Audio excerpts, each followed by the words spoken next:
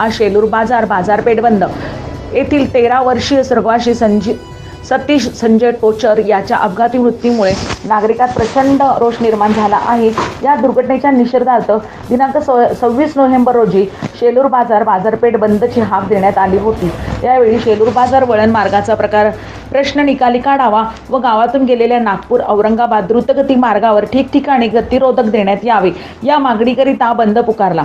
Medical व दवाखाने वगळता बाजारपेठ बंद करण्याचा निर्णय शेलूर बाजार ग्रामवासियांनी घेतला आहे।